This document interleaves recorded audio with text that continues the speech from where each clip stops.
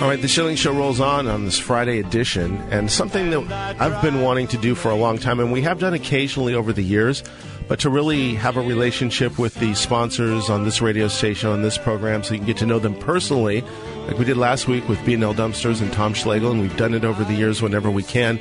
Today I'm very pleased to welcome in Dr. Brian Prax, who you've been hearing here on this show and on this station. And Brian, welcome to the Schilling Show. Thanks, Rob. I'm a big fan. I'm really happy to be here as well. Well, I'm glad that you're here, and you help a lot of people. And I think one of the reasons I wanted to talk to you was to find out a little bit about you and your interest in helping people, and then how you're helping people. So you're actually the author of a book called Reversing Neuropathy, Making the Impossible Possible. And I know that's a specialty of yours, and we're going to get into that in a minute. But tell us a little bit about you and how you got into, why were you attracted to helping and healing people? That's a fair enough question. As a basketball enthusiast here, sitting here with a cast on my right hand, I've had multiple injuries. Most of them are in ankles and feet.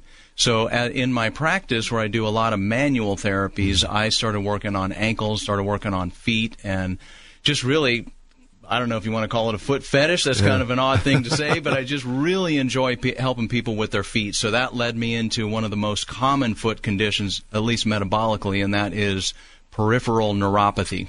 Mm-hmm. We hear that term, and I think there's probably some people who may be suffering from it but really don't know what that means. So why don't you do your best to describe for us what that is? I can definitely do that. It's pretty much Latin, right? So neuropathy, neuro means nerves, and opathy means you got a problem with them nerves that are farthest out. So we're usually talking about the nerves that are way far away from the heart. That's going to be your feet, your toes, your hands, and your fingers. And a problem with means they're dying, they're being killed, they're damaged, and when that happens, they really hurt.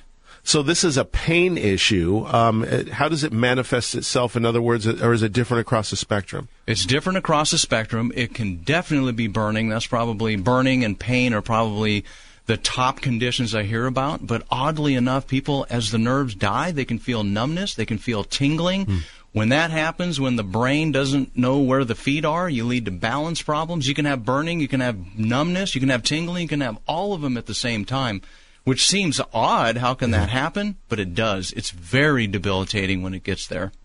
There's a connection, or there could be a connection with diabetes? Diabetes is the number one cause of peripheral neuropathy. There's over 100 conditions, 102 now with COVID and COVID vaccine. Yeah. But 100 known causes, diabetes tops the list. 30% of all people with peripheral neuropathy have diabetes as the cause. What are there other known causes or other known connections? Absolutely. So on down the list, we have things like chemotherapy can cause it. Other medications can cause it. Cipro and other types of antibiotics can cause it. Mold. Like I said, Guillain-Barré. There's 100 known causes. So if someone is thinking, well, I might have diabetes, like this, and this could be leading to some of these nerve issues, what would they be looking for? I understand diabetes is far more prevalent in today's society, and this may be diet-related or personal health, weight-related, than it has ever been. Very good. We're actually coming at a good time. We just celebrated the 100th year of the discovery of insulin. So really diabetes is an insulin discussion.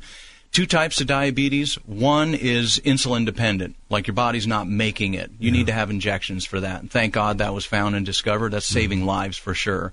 Type 2 is a different scenario. Your body makes insulin. It may not be making as much as it should or ideally, but then you get into insulin resistance, which means the body's really not doing a very good job handling and dealing with the insulin. You become resistant against it. And basically, insulin is that hormone that's created by the body that takes glucose or sugar, energy, out of the blood from our diet and disperses it throughout the body so we can move around, digest things, think, and all the other things that humans do. So, Dr. Prax, I have talked to people before who claim almost to have been healed from diabetes, and we don't normally hear that term. You mostly learn to live with it or to manage it. But is it possible to reverse that situation? Now, for type 1, we haven't really found a way to reverse that. That's a pancreas that just unblowed out, and it's not working very well. But type 2, the news is that it is a lifestyle-related condition. Unfortunately, we used to call it type 2 adult-onset diabetes because you had to mess up your lifestyle, meaning diet and exercise, for a long time. You had to be an adult, like 50, 60, 70, 80 years old before you would develop that. We're starting to see it in kids and youngsters now, so we're really kind of getting away from the adult onset. But to answer your question, is type 2 reversible? It is, and this is what I tell my patients. It's a tough pill to swallow, right. But I say, look, you got yourself here by eating the way you've been eating and not exercise the way you've been exercising. If you can swallow that pill, then you can also unget yourself here. But you got to change what you're doing. And I'm imagining that this is something that you guide people through, because it's easy for you to say that, but I think in each individual case it would require analysis and then counseling and kind of follow through. Man, you nailed it right there, and that's something that I talk about in the book as well. So it's a bold statement saying reversing neuropathy, or even for that matter, reversing diabetes, both are reversible, but they should know it is not easy. But you nailed it right there, Rob. The first thing we have to look at is lifestyle. And I missed one thing. The top one, I would say in order based on research, is proper sleep. Wow. Diet and exercise. So this is a huge one, and it's a little afield here, but since you brought it up, there's a lot of people these days that are suffering from improper sleep. In fact, I think it's more the rule than the exception that people have all manner of things from apnea to maybe they're spending too much time in front of screens that they don't sleep well. So is that a fixable issue? That's a fixable issue as well, but there can be metabolic issues, the number one case being diabetes, peripheral neuropathy. But there's also pain issues. You might have severe knee pain. You might, like in my case, you might have some hand pain. You could have chronic headaches. These things can keep us up as well. Sleep, like sugar regulation, has a lot to do with hormones and the proper hormone release. So it gets to be so many different variables in order for a human, or any animal for that matter, to get on their cycles and be able to fall asleep, stay asleep, and then, of course, wake up. So those are all regulated by metabolic and hormonal situations, which amazingly enough are related to the foods that we're eating, the habits that we're getting into. Like you said, screen time. One of the worst things you can do right before bed is to watch the news. Put all these negative thoughts in your head, start to worry, get worry, anxiety going, and that can throw off your hormones just like that. We got just a couple of minutes left with Dr. Brian Prax, sponsor at this program and at this station. We're very grateful for that. And we're talking about reversing neuropathy, which even has a book of that title, and we're going to tell you how to be in touch with him in just a moment.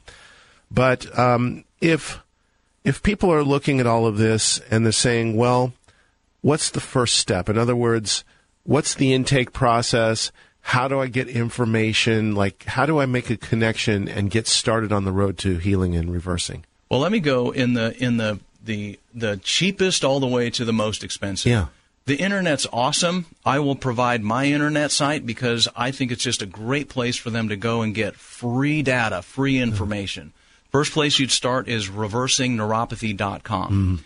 The next one I love is YouTube. I have over 300 videos on there on reversing diabetes and peripheral neuropathy. So you're just going to Google my name, Brian Prax, and then you'll find all these videos. So that's free. You can do that. I'm just about finished writing an entire course called Reversing Neuropathy 101, where it's a do-it-yourself. And I haven't figured out what the price is, $200 to $300. But I literally lay out everything that they need to do in this course. It'd be like going to school. I say, this is how we do it. Here you go. And that can be found on ReversingNeuropathy.com as well. From there, to answer your question, if somebody ends up coming into the office, then we would do a consultation. We always do the first one for free. Would you be a good candidate? Yes or no? If so, we'd recommend an exam. We do a detailed exam, figure out how bad the neuropathy is, and then can we help you? If so, what would those treatments look like? Cost, insurance, like all that would be covered in there. Finally, Dr. Prax, I know you've helped a lot of people, and I'm wondering if you might want to share, you got testimonials on your website, but just an example of somebody that you helped. You don't have to say the name, but just what happened and then what was the result of your assistance? Yeah, I can think of so many of them, but I'm thinking of Mike. We'll just say Mike S., okay? And so avid fisherman, fly fisherman, love getting in and out of the boat, doing his fly fishing, and just being out there in nature. Well, as life goes on, he started developing conditions, pre-diabetes, diabetes, overweight, obesity, peripheral neuropathy, deadening nerves, numbness, tingling, burning in the nerves, balance starts getting off, He's got a brand new boat, can't even get in the boat to fish, right? He can't squat to get in. When he gets in, tries to stand up. He's afraid he's going to fall. Not a good situation. So he consulted. We did an exam. We found out he had severe neuropathy and severe neuropathy symptoms. We put him on this lifestyle program. We added some high-tech equipment, essentially, that helps increase circulation and rebuild those nerves. It's a lot of hard work on his side. He put in the work. He's back out fishing. It's a wonderful story, and I think that there's a lot of people in the listening audience who could benefit from looking into this and taking the first step. Give us the website once again, if you would, Dr. Prax, please. Yeah, ReversingNeuropathy.com. You can also just look up Brian Prax, a little tough, 4 little letters there, P like Peter, R-A-X like X-ray. Okay. If you want to Google me that way. All right. We appreciate you joining us today on the Schilling Show, Dr. Prax, for the help that you're giving to the community and for the support of the station and the program. We truly appreciate it on all counts. And thank you so much. It's really fun. We will talk again.